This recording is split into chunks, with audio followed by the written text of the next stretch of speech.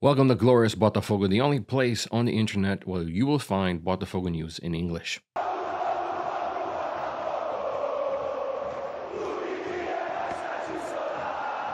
Botafogo beat Volta Redonda 3-0 at the Raulino de Oliveira.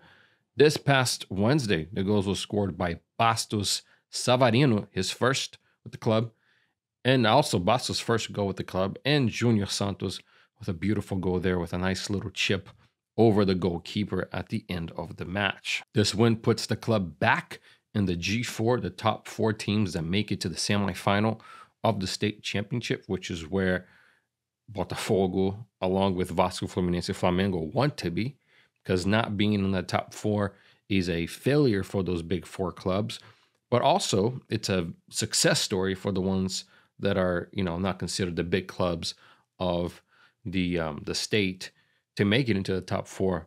So it's not good for those clubs, for the big four clubs not to be in it, and it's great for the little clubs to be in that.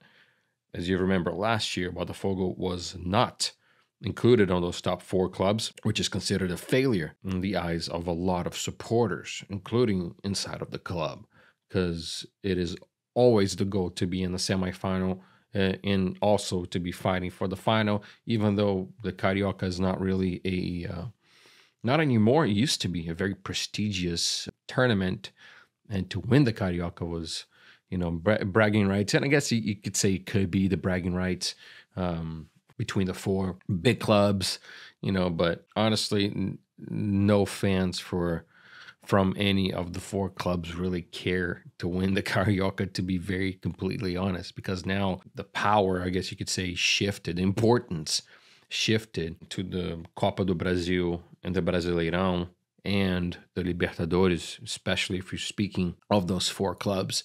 The focus really has to be on those three tournaments. In order to be able to do well on those three tournaments, you need to have a good roster of players, and the club, Botafogo, is working towards that. One of the newest names that showed up on the radar is actually an older name, which is Gregore, a center defensive midfielder from Inter Miami that got transferred from Bahia a few seasons ago.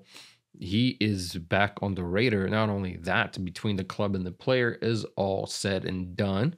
There was even some post yesterday or the day before that it was all done. It was it was a done deal between all the parts involved, but that is not the case between Botafogo and Inter Miami.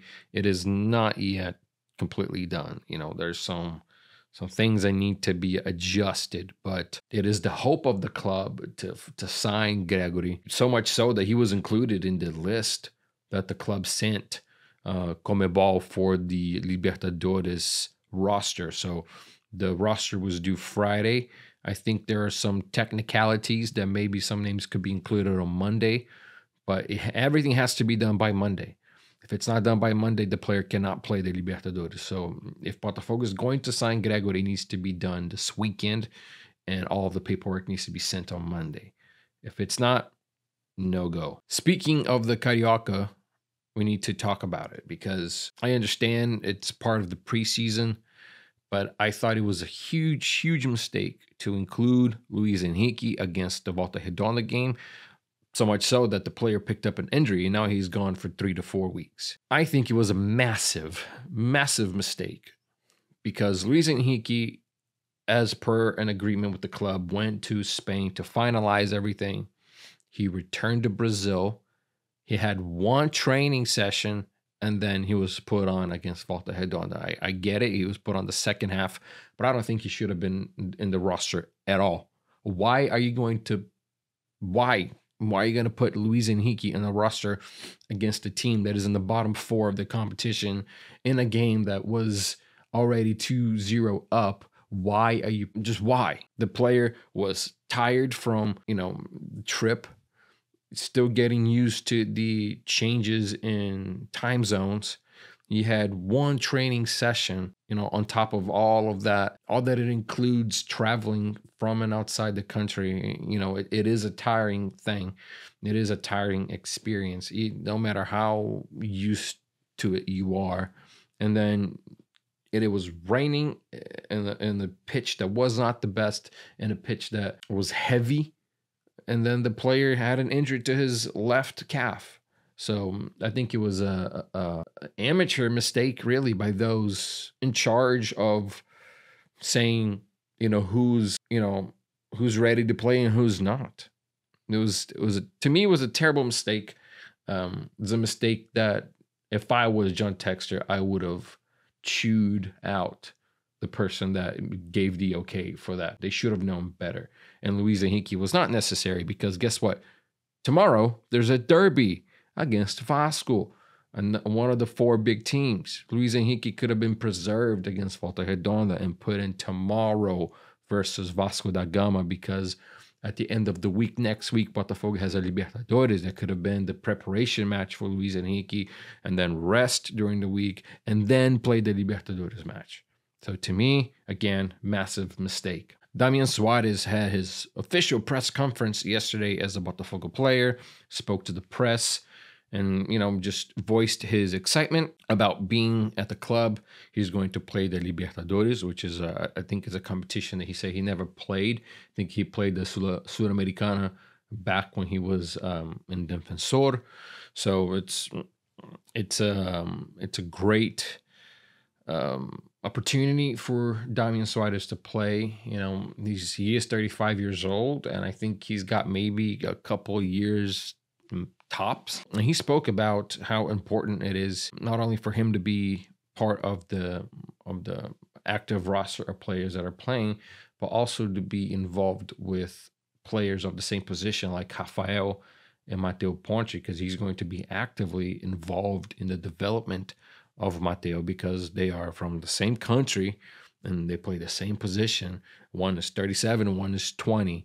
So it's a great role model for Mateo when it comes to playing the role, and just because of how well defensively Damian Suarez is. He played 9 years in the La Liga. That's a lot of years to be marking players like Vini Jr., Cristiano Ronaldo, Messi, just players like that, Dembele, quick and agile players that play on that left wing, that compared to the level of some of these players from Brazil, I believe it's going to come in handy, because there's a lot of quick and agile players and really talented players, and Damian Suarez has seen it all when it comes to that. So great name.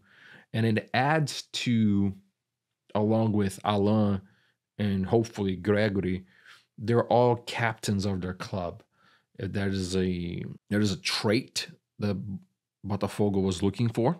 John Textor, along with Mazuco, they were looking for these players to have personality traits, leadership traits, because they were all captains in the club, and they could all fight to be captains. At the middle of the year when everyone's there, they could all fight for the armband, because not only is there those three, there are players inside the club as well.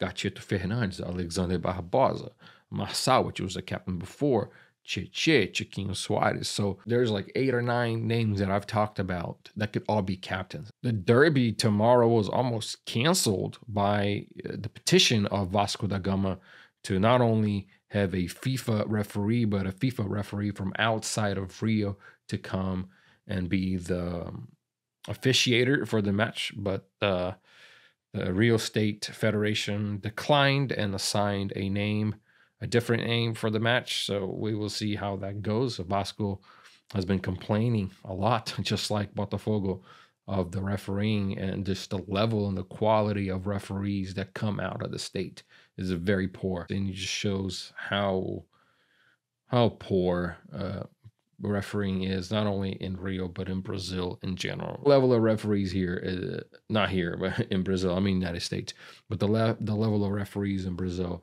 it is the bottom of the pit. It is the bottom of the very bottom. It is really bad. This referee situation needs to be looked at. And even the VAR, there's some bizarre calls made by VAR that, to me, if you can't make the call with VAR, it's either one or two things: is incompetency, It is a level of incompetence never seen before. And we've seen that throughout other leagues too, but it is a big level of incompetence or is bribing. It is actively making calls that affect the game for better or for worse. And I don't know what is the incentive behind it, but it needs to be looked at. I think that is amongst all of the fans of all the clubs. I'm not talking just Botafogo and Vasco. I'm talking about all of the league. It needs to be looked at. Botafogo and Vasco play tomorrow at the Newton Santos Stadium at 1 p.m.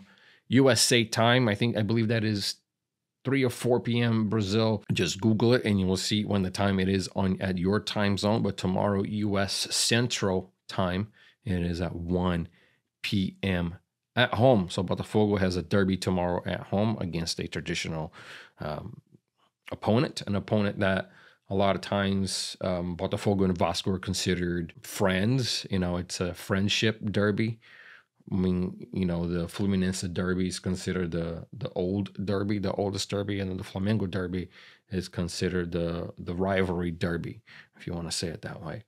I'll be making the comments on social media, especially on X and on Instagram, if I remember. I just don't use Instagram that much. But anyways, yeah, catch all the videos here on X or YouTube and Instagram. Set your notifications on so you get all of the notifications, all the posts that I will make on those social medias. And I'll see you then on the next video.